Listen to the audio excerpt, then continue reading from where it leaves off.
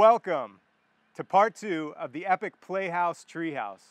For those of you that missed last week's episode, here's a link. Or you can find it in the description below. For those of you that like to be spoon-fed, here's a time-lapse montage.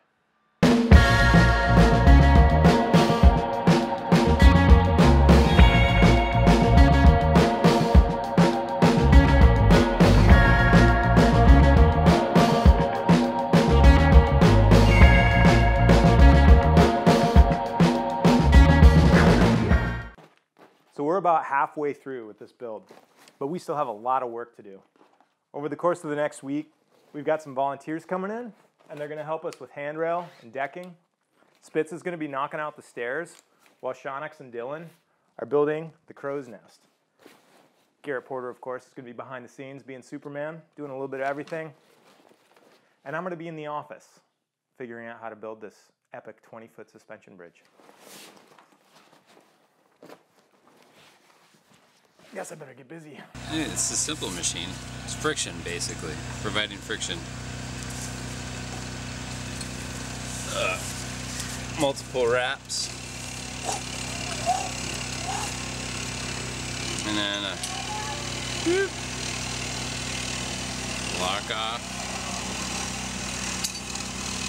And that's not going anywhere. So I'm using this Porter wrap as a lowering device, right?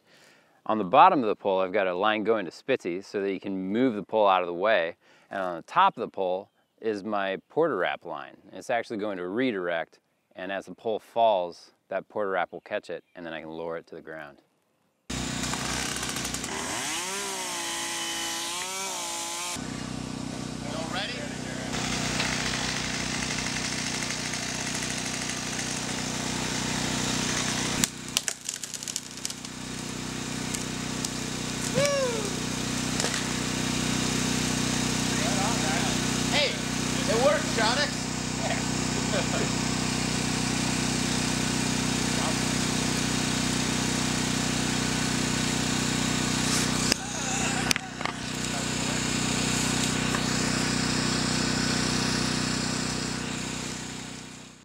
So now that our platforms are kind of coming together, we got to start thinking about how to actually get up into the treehouse.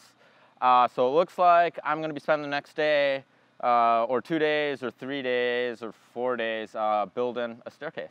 So this treehouse, we're going to have a lot of kids running up and down in there. So our staircase, we're making it extra wide. We're making a total of 4 feet wide.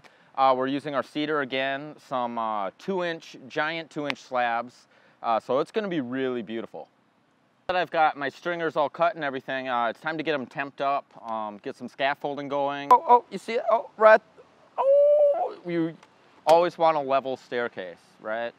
Pretty level, pretty level. Do you have a tape measure attached to the counter? Oh yeah, you do. How far away from the platform are you? 8 feet.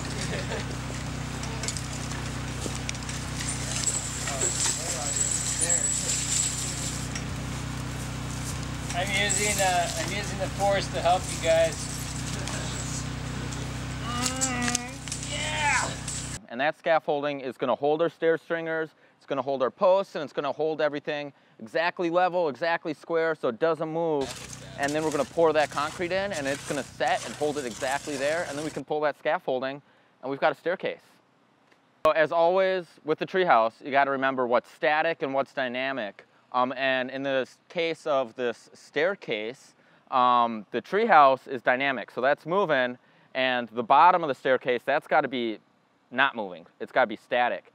So right in the middle at our staircase platform, we're going to have it split. So the top part of the staircase is going to be moving with the treehouse, and the bottom part of the staircase is going to be static and concreted into the ground, so it's not going anywhere. And this one's going to meep, meep, meep, meep, meep, meep.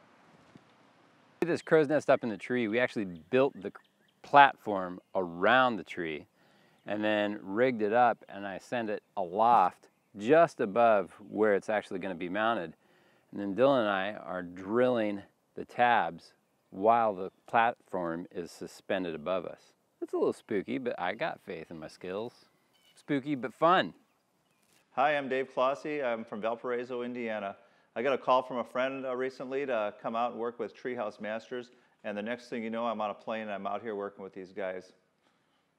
So I got to spend a week with these guys, working in the trees, listening to them talk, watching them work, watching their moves. These guys work really hard.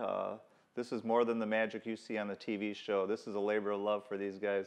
They love doing what they do, and I've taken a lot of notes, and I'm going home and I'm going to build me a tree house.